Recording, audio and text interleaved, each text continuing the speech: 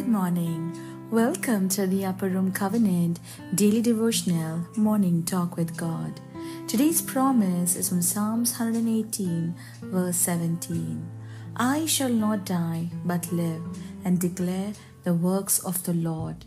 Yes, my friend, God is saying that you're not destined for destruction, beloved, but for recovery. You are not appointed for wrath, but for salvation. You are not marked for death, but for life.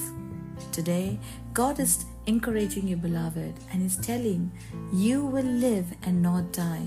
You will live to declare the goodness of our God in the land of the living, and you will live to testify of the power of God in the face of the enemy, beloved, and you will proclaim the grace of God to the ends of the earth.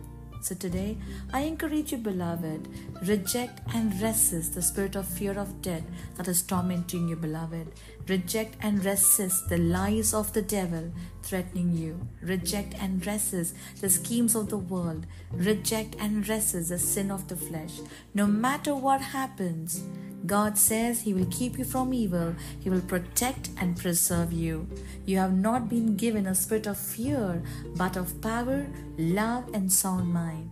His Spirit dwells inside of you. His Spirit is life. The Spirit of Christ, who died for you and rose again, He has conquered death and delivered you from its power, beloved, which is fear. Only glory awaits you and not death. So be courageous and confident. Be peaceful and rejoice in God's presence. Be hopeful and expectant. When you do so, you will be grateful and you will worship Jesus. Amen. Let's pray and let's declare this by faith. In the name of Jesus Christ, I declare that I will live and not die. I will live to declare the goodness of God in the land of the living. I will live to testify of the power of God in the face of the enemy. I will live to proclaim the grace of God to the ends of the earth. Today, I resist the spirit of fear of death. I reject the lies of the devil in my mind. I resist the schemes of the world and reject the sins of the flesh, which is unbelief.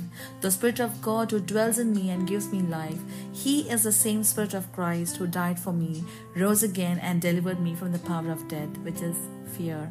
I am marked for glory, not death. I declare that I will not be afraid by the reports of deaths and disease. I will not be anxious or troubled by the signs of the times. I am not hopeless. I will not despair by the circumstance of life. I believe in God and His power to keep me.